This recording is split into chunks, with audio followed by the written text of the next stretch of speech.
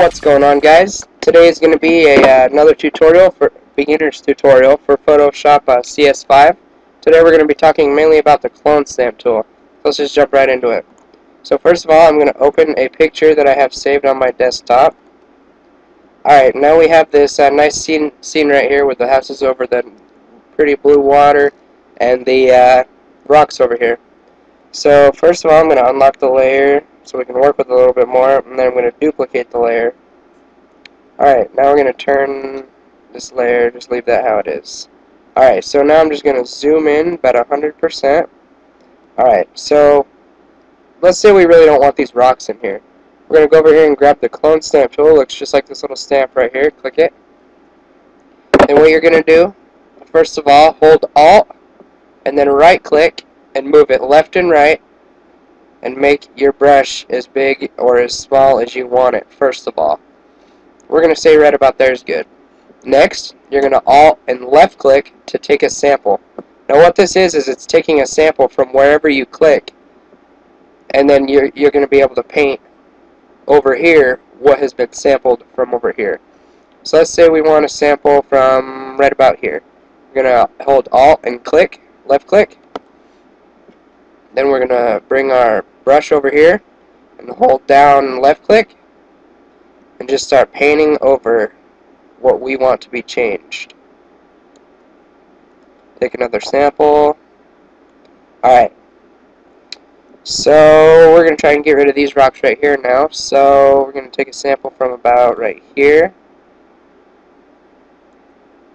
Oh, that's a little different. Let's take it from over here. That looks a lot better. Alright. So we're just taking samples from different places. Can't always have the same place. Alright. Getting rid of these rocks.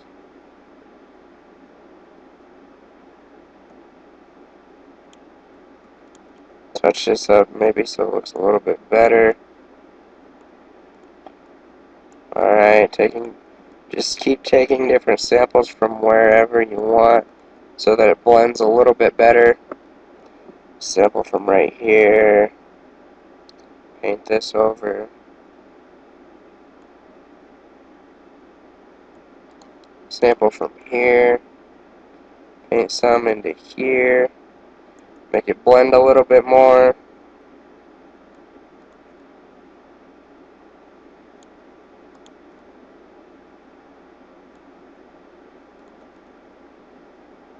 Okay.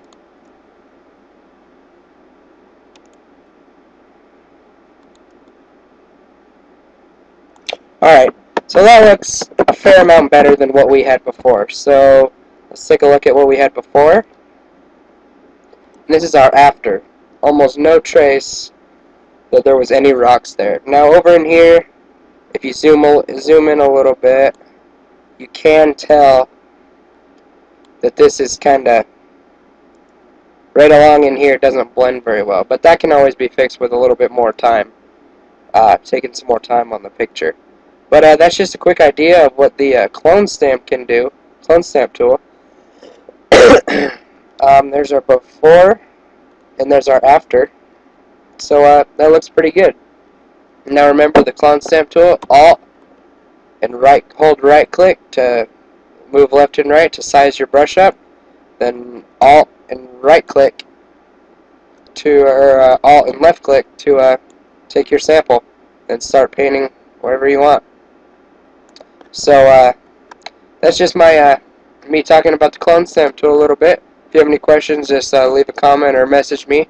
Thanks for watching. I hope these helped you. I'll be coming to you with some more tutorials, Photoshop CS5. Thanks for watching. Don't forget to comment, rate, subscribe, and I'll see you later. Thanks.